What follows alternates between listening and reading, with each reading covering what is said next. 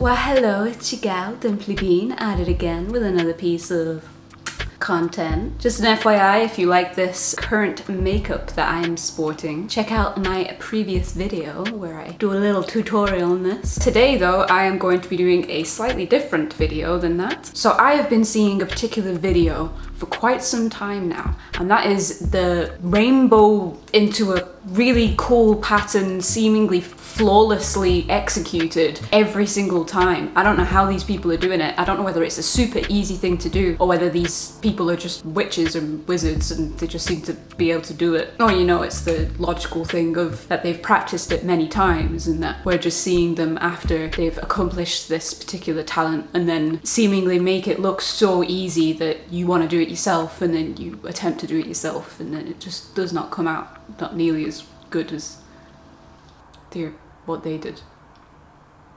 But regardless of that, I wanted to recreate it anyway. So I went out and bought the Mehron Prisma face paint, and this seems to be the kind of thing that they are using, where it's got all of the colours all here in the same pan together. I have yet to even try this out, so this is me on my first ever attempt on trying to do this. It could come out awful, it could come out great. Chances are it's gonna come out awful, but I wanna do it anyway. So I've got this. This is, I think it's water activated. Yes, it's water activated. I've got my water here in an adorable mug, of course. And I also, in my typically unpreparedness, didn't buy a new brush for this. I went for the flattest brush that I have, which is this boy here that I very rarely use because it's got very stiff bristles and doesn't blend at all. It's essentially useless as a brush, for the exception of this exact thing, I feel. The only difference is that all the videos that I've seen have used a flat-ended brush, whereas this is curved, so I might not get the effect that I want. I mean, the chances of me getting the effect that I want are very slim anyway, so I've dipped this in water and I'm just gonna go like that. I think I used too much water. Oh no, I'm already making a mess. Oh no. So attempt number 2, I'm just gonna swipe it downwards. Now the thing with this is that you can't go in any other direction other than the direction of the rainbow, obviously. You don't wanna like start doing some crazy sideways movements or try and flip it and go the other way, which is exactly what I've just done and almost ruined the entire thing. So I'm now gonna try and create a nice flower pattern on my chest. Moment of truth. It's a rainbow! Oh god, I messed that up a little bit. Okay, let's just go over it.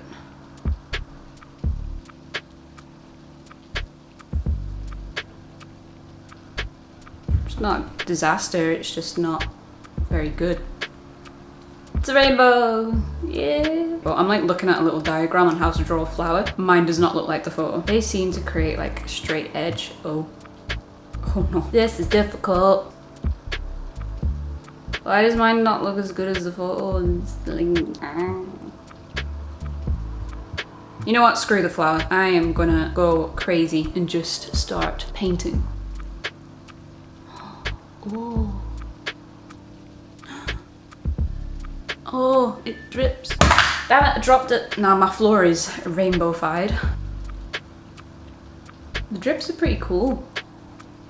I'm just trying to convince myself that this is coming out okay when we all know for certain that it isn't. This may not be coming out the way that I wanted it to, but this is very, very fun.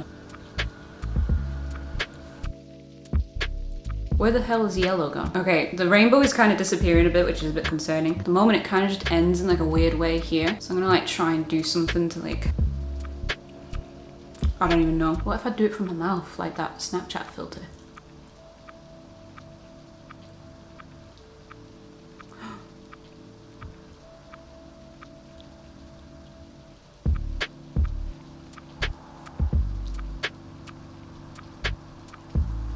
Ah, messed it up.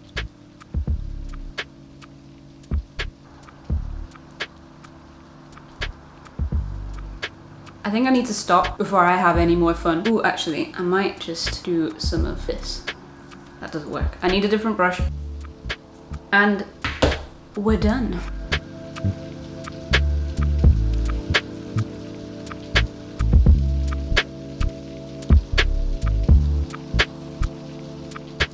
So as always, if you like this video, then don't forget to click that like button. If you want to see more content like this or my spookier content, then hit that subscribe button. If you want to be a full-on stalker, then hit that bell icon and keep to date with all of this. And comment, because I love reading your comments.